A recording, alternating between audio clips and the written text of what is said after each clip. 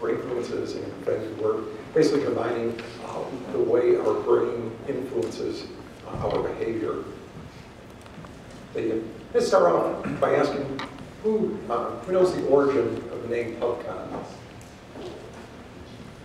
Okay. Well, you know where did PubCon come from?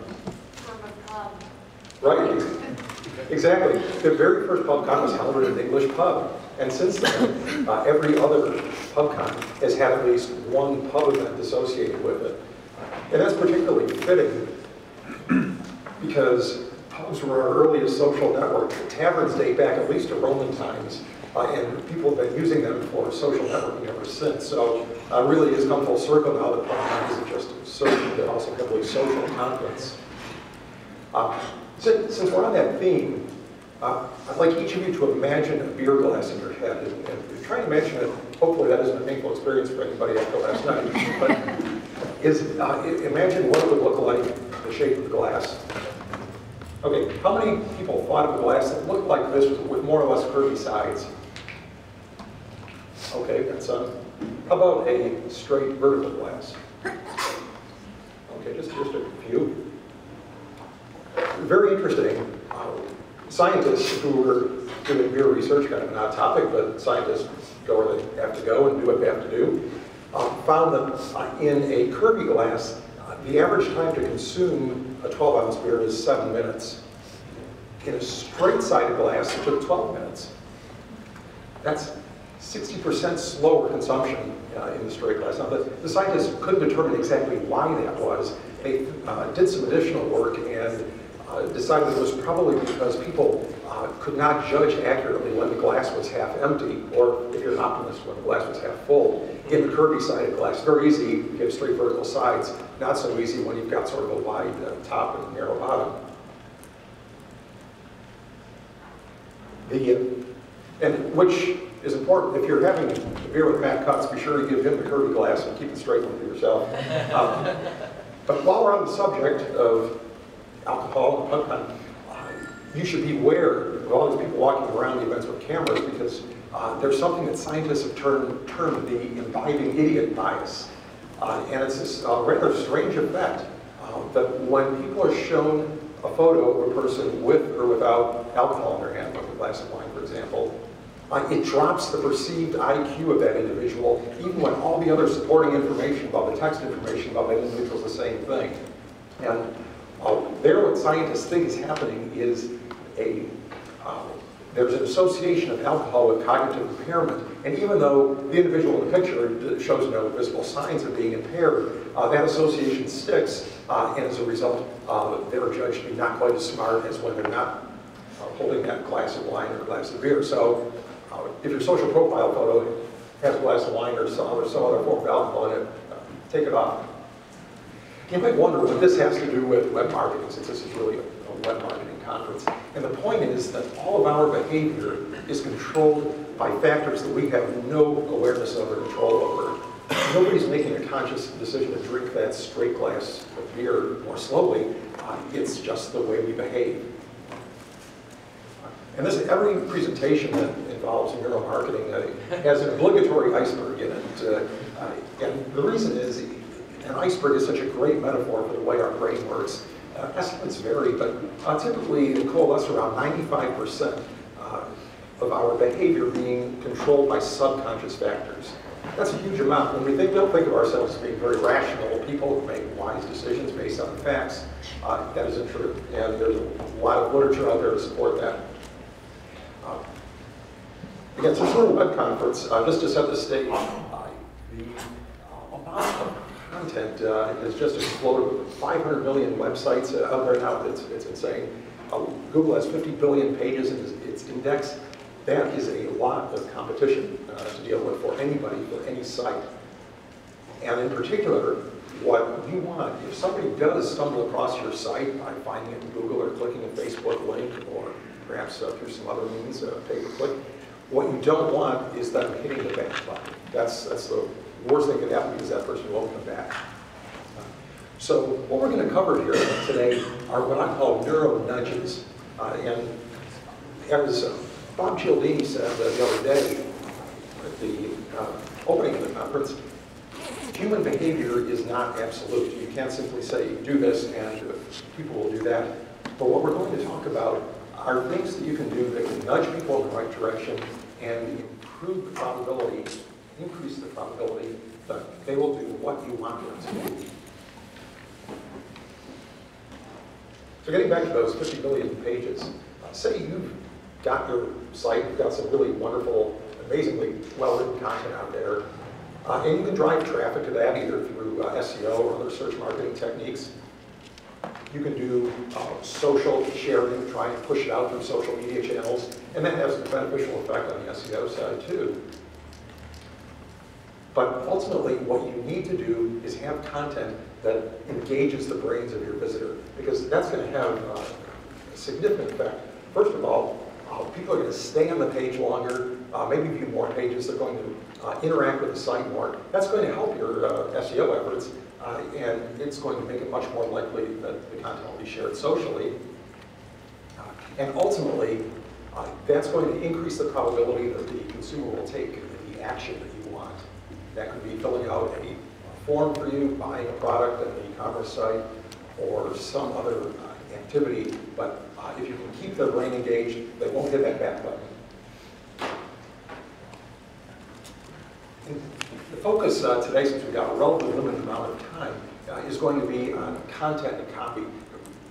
Today, content marketing is perhaps one of the biggest buzzwords because now more and more, that's what's driving traffic. It's creating great content, having that shared, and then getting that follow-on search traffic from all the other activity.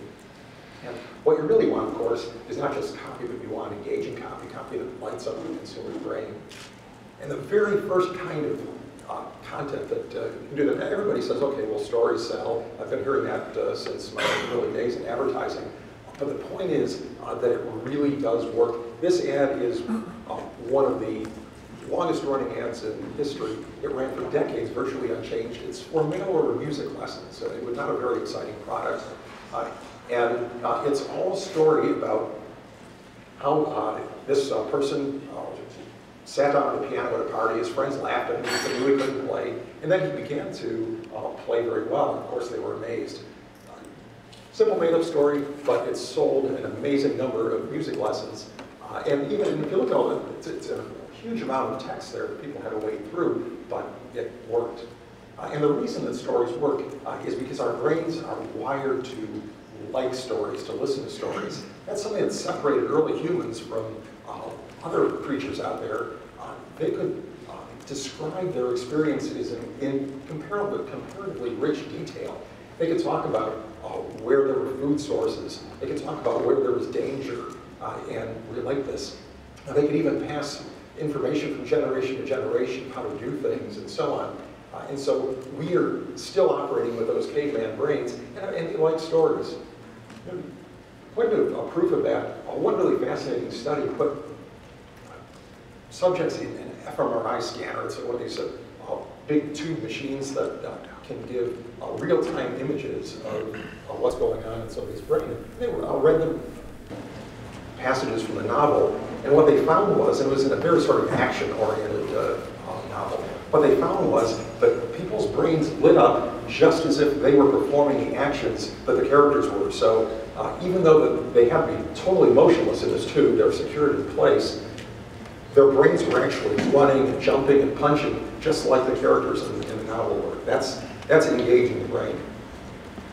Another really fascinating experiment had a dual fMRI setup where they put one subject in one machine and one in another machine, and had the first one tell a story to the second one. And amazingly, that storytelling process, after a minute or so, caused the brains of the two people to sync up, and they could actually see the brains going up and down, or being activated simultaneously. So again, this is a proof of how stories really engage us. They enable us, if they're being spoken, to synchronize our brains with the brain of the speaker. The quick takeaway is use a story. I mean, again, everybody knows that you should use stories, but look at your content and see if it is talking about features or benefits or things like that, or if it's telling a story. And how many people have testimonials on their site from happy customers? Okay, lots of folks, very good. Let's talk about a special kind of testimonial. And we heard from the other day from Cialdini that testimonials are a good social proof for increasing your credibility. But story testimonials can be even more powerful. This is a simple story testimonial from a diet site. It starts off about this lady was in a relationship, but she was having self-esteem problems because she was overweight. And then after going on this diet plan, she both lost a lot of weight, but also improved her self-esteem and presumably lived happily ever after. People like that kind of information. And this is an extreme example of a story testimonial, also from a diet site, a different one, where each individual person's story ran for screens and screens of text. I mean, how do you get consumers who visit your site to read that much text? And the answer is you put it in the form of a story. And this starts off with her childhood experiences. So she begins as a child who's having some weight problems and works her way through her life.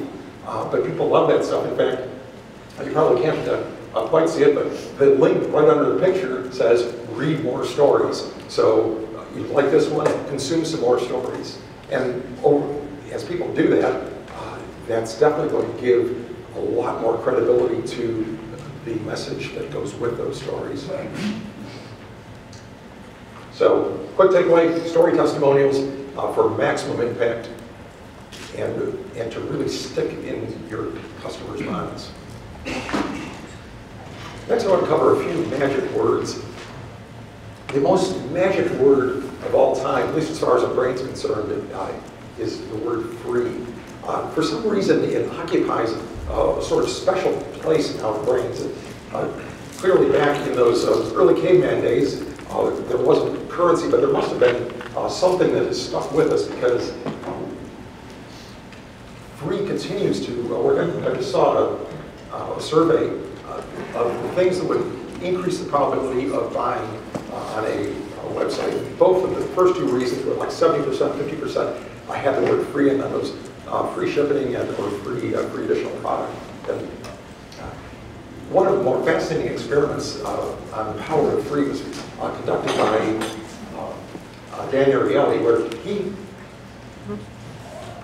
offered students either a Hershey's Kiss, which is a relatively fast-free little candy with maybe a few cents for a penny, or a chocolate truffle, which is a very desirable kind of candy, for 15 cents. So, and those would typically cost $1 or so at a store, maybe even more. When he did that, almost everybody picked the truffle. It was a better deal, even though it was 15 cents versus a penny, it was a more desirable offer. So they chose that. But then he did something with another group, and he dropped both products by 1 cent. So the truffle was 14 cents, and the Kiss was free. And amazingly, when that happened, suddenly the majority of people chose the Kiss, even though the price differential was exactly the same. So the free label made that relatively unappealing candy a lot more appealing. Amazon proved a point unwittingly with an experiment. Amazon does an amazing amount of testing, but this was apparently an accident. They ran a free shipping offer some years ago. It was a global offer, and they found that it produced a good lift in sales everywhere except in France. When they started digging into it, they found that in France, the offer had been translated into not free, but 1 franc, which at the time was maybe 20, 25 cents. Not a big amount, particularly in the context of placing an order for products that would no doubt cost many tens of dollars. You wouldn't really think that 20 cents would have any effect on consumers. In fact, it did depress their response compared to all the other countries, and when they restored the actual free meaning to the French version, they caught up with the rest of the world. So it's the big takeaway is use free offers instead of very cheap ones. You've probably all seen those sales. Buy one product, get another product for a penny. Don't do that. Make the second product free. Don't try and get that penny out of it, because even though a penny is an inconsequential amount of money, it still says cost to your customer. Trust is something that's really important, particularly on the web, because there's no face-to-face contact. And so we all want to build trust. How many folks use symbols of trust like Bees McAfee, Norton, other things, Better Business Bureau? Okay, very, very common. Another element of trust is showing who else buys from you. How many people put client lists or client logos on their site? Okay, we got some of those. All good things, and very, very good trust builders. But one experiment showed that adding a very small amount of text to an advertisement caused a significant increase in the credibility of the company making the offer. And in fact, the quality and the competency ratings went up by almost a third. And so what was this simple little change? They added one line of text: you can trust us to do the job for you. Sounds very simple, seems unnecessary almost. If you're writing copy, I'm sure the designer who designed the ad said, well, we need that text so people know they can trust us. Or rather than telling them we ought to provide some other more concrete way of showing that they can trust us, like a big money back guarantee. But in fact, these words had a significant effect on how the advertiser was perceived. So don't really hesitate to tell your customers that they can trust you. It sounds superfluous, but it isn't. Who has heard that adjectives are bad for sales and bad for ad copy? Okay, it's a pretty common wisdom in copywriters. If you read a lot of articles like Copywire, for example, adjectives are viewed as being evil. They slow down the reader. They get in the way of the action words like nouns and verbs. And in fact, Dan Zarella, also at PubCon here, in some presentations, he actually read a study that showed that content with more adjectives in it was shared less socially. So that's seems like scientific proof that adjectives are indeed evil. But in fact, they aren't always evil. One study done by Ryan Wansink looked at restaurant menus and found that sales could be boosted more than a quarter simply by adding some descriptive adjectives. And these are some of the words that he tested.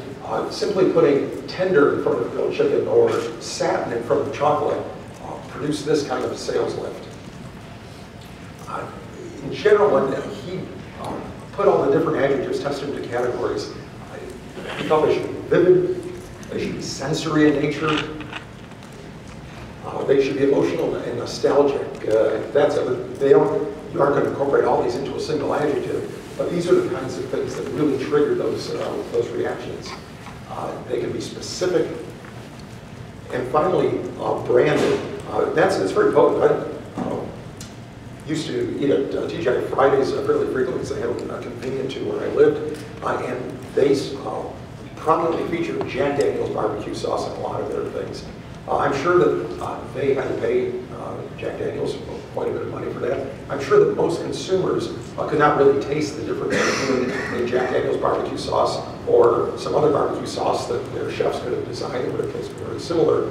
But in fact, that branding clearly sells ribs and other products for them.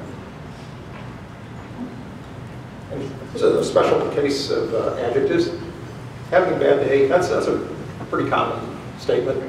And I think we probably, most of us would agree that having a rough day is also a very similar statement, and basically identical in meaning. In fact, though, our brains process the two words differently.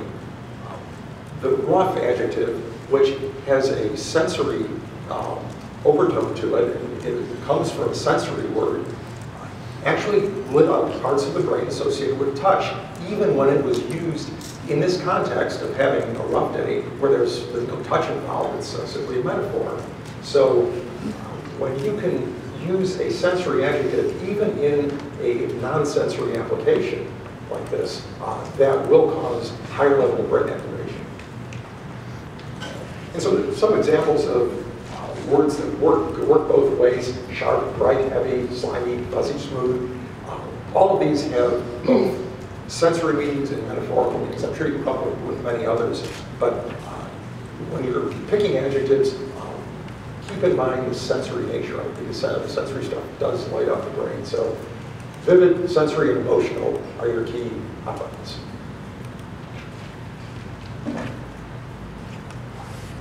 The one thing I would emphasize is that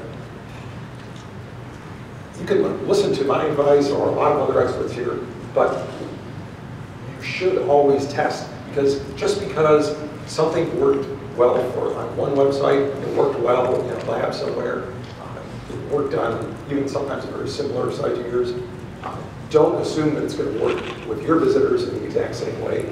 Test it. There's some really amazing testing tools out there. I know we've done some of the testing sessions here. There's inexpensive and easy ways to do A/B tests and other tests. Don't take my word for it, test it, but do try some of these ideas because they will work for you. Here, just a few free resources, and this will be in the slide deck distribution. My two blogs are Neuromarketing and Brainy Marketing and Forbes. Inside Influence Report is Bob Cialdini's blog, which is, has some really good stuff. Dan Ariely, author of Predictably Irrational, has some really interesting behavioral stuff on his blog. Social Triggers, Derek Halpern has great stuff, and his is also very web and sales-oriented. Probably at the more practical end of the spectrum than the Ariely or Cialdini blogs. So feel free to check those out.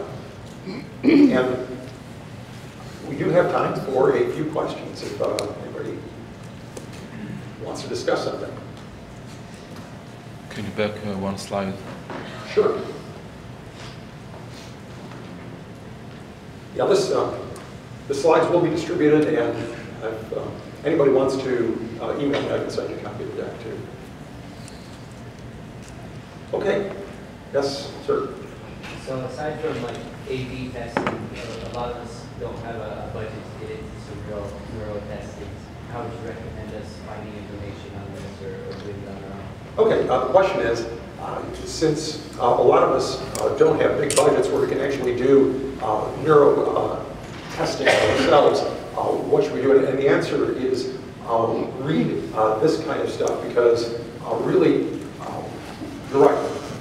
What big consumer brands are doing, they are using EEG technology, perhaps in some cases fMRI technology, biometrics, deep metaphor testing, all kinds of techniques that are designed to get way beyond what people would reveal in a survey or a focus group.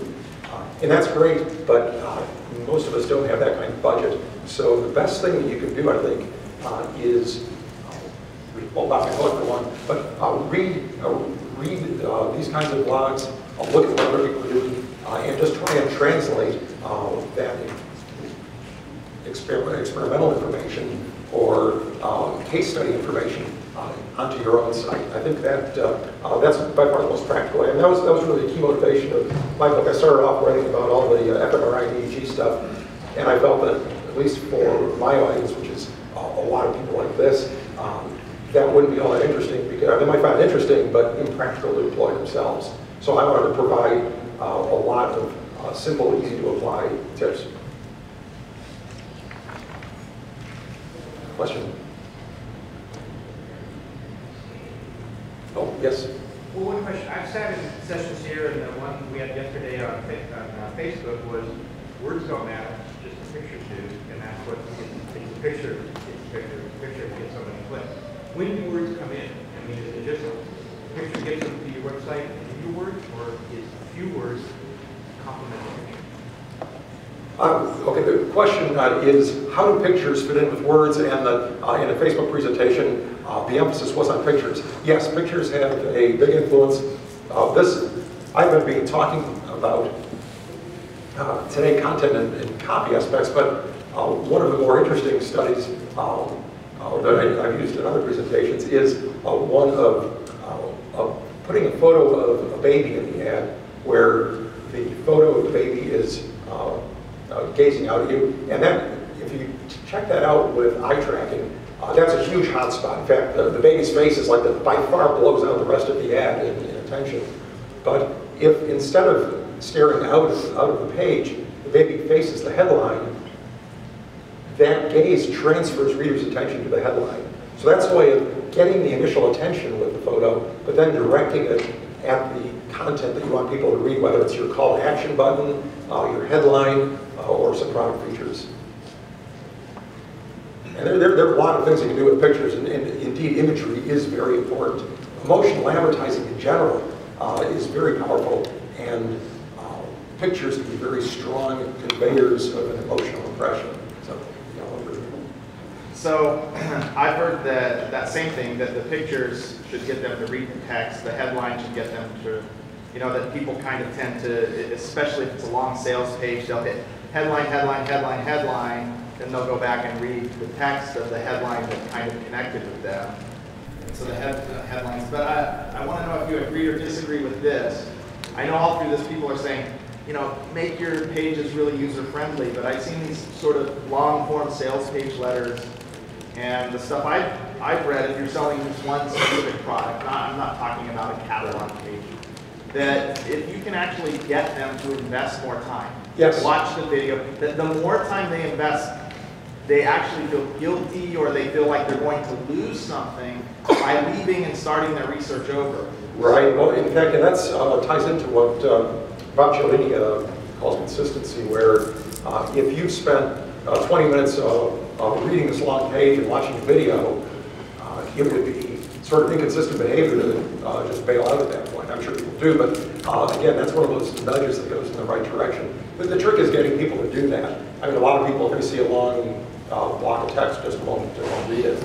But definitely, the more you can keep people engaged with your stuff, that will help you convert at the end of the day. And that's why you do see these super long squeeze pages.